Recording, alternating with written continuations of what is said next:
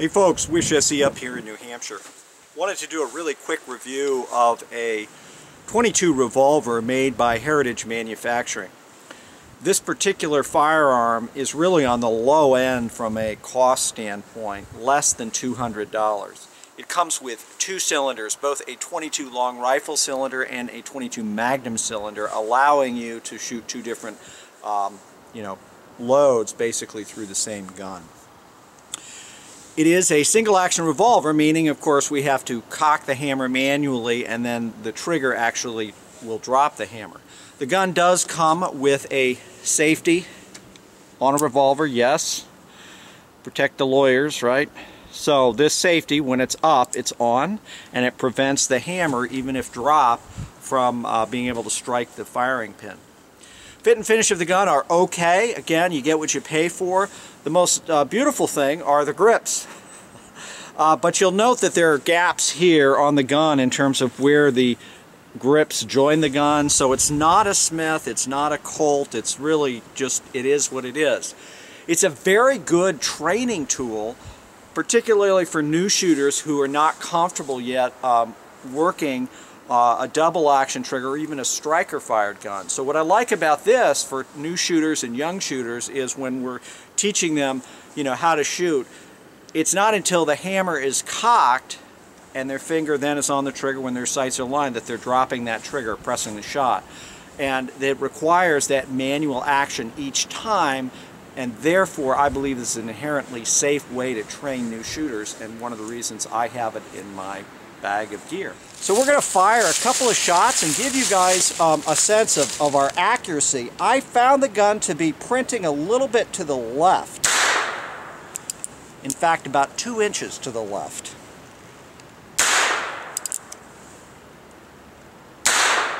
So the question is, what do? Well, you adjust your front sight and hold of that to the right, because this gun here does not have the ability, we have very rudimentary sights. So there's a channel here and a front sight. So that means my front sight, I have to manually move it over in terms of my sight picture downrange. So unloading the gun, now that we've cleared it, we're going to press on this ejector rod here, which is on this side of the gun. We've got our hammer back at half cock, and we're just manually going around each time and pressing that lever down, which will then eject the casings. So that's our group. My hold was dead center on that 2-inch square there. So you can see we're about 1 inch to the left. I am 4 yards away from our target. So we're going to do that one more time, and then we're going to switch to the .22 Magnum and give you a sense of that. Okay, so we've got our target out there. Again, at 4 yards, I'm going to adjust my point of aim to the right and see if that makes a difference.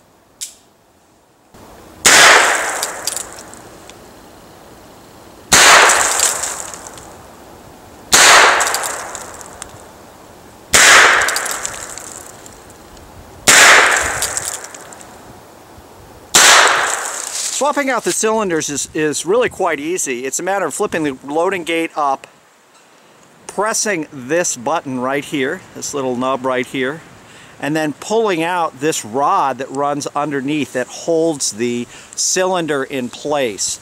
So pop that up, pull this cylinder rod out, which is that piece, and then we can just rotate the cylinder out of where it is right here. There we go, there it is. So now what we're going to do is we'll put in the .22 Magnum. So now you can see here's the gun. So what we're going to do is we're going to put in the .22 Magnum cylinder, which is right here. It's marked on the side, .22 mag. You obviously want to make sure that if you're going to shoot the .22 mags, they're going to be in this, and then if you're going to shoot .22 long rifle, you're going to use the other cylinder. So we just drop the cylinder in, right? Just like that. It'll go click. We're going to run this rod right back in along just underneath the barrel here. Got to push that button out a little bit, just align things up and pop it right in. Okay folks, just from a comparison standpoint, you can see there's the two cartridges. So that's the .22 long rifle and next to the .22 Magnum.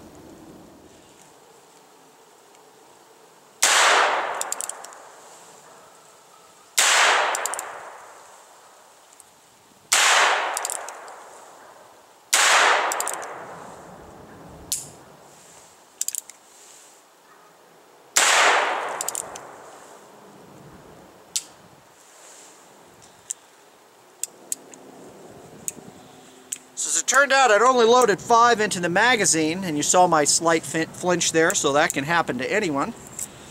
Again, I'm going to eject these rounds out. What you find with the .22 Magnum being so much longer, you really have to drive the ejector rod all the way through and then use your finger a little bit to pull it out the last little bit.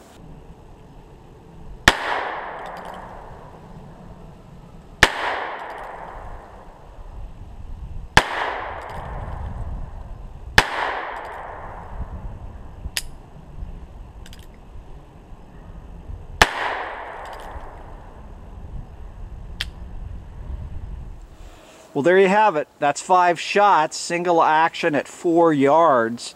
And my point of impact is to the left of my point of aim.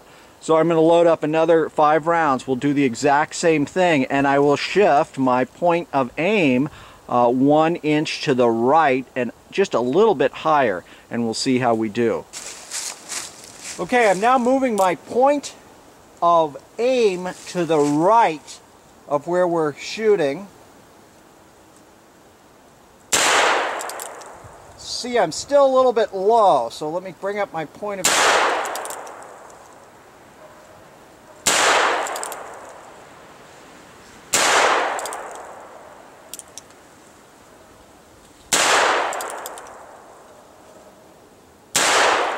and you can see from our group there, we are not going to win any bullseye championships with that group. Well, folks, that's it. That's a quick review of the Heritage Manufacturing Rough Rider, the .22 single action pistol that comes with both a .22 long rifle cylinder and the .22 Magnum cylinder.